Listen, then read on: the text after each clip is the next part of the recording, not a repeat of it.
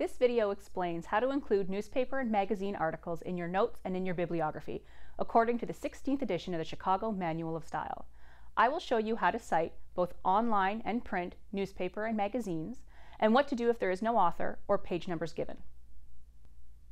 In these examples, the punctuation is in red for emphasis. In your actual paper, all font would be black.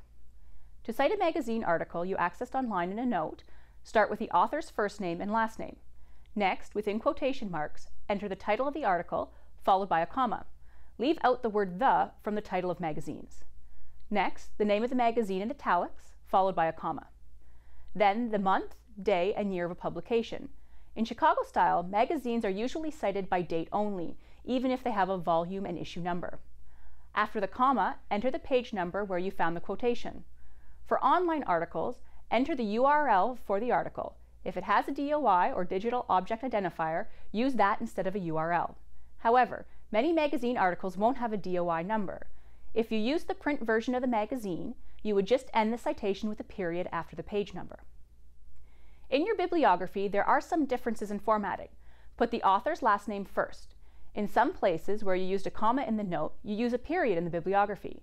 And the first line of each citation is aligned left, and the following lines are indented. For magazines, you don't include the page numbers of the full article in the bibliography. Newspapers are cited in a similar way as magazines, with one difference. Chicago style suggests not including page numbers at all for newspaper article citations, even in your note. For online newspaper articles, include the URL or DOI at the end of the citation after the date. For newspaper articles, unless the specific article is critical to your argument or cited multiple times, you don't include it in your bibliography. Newspaper articles are rarely included in Chicago-style bibliographies.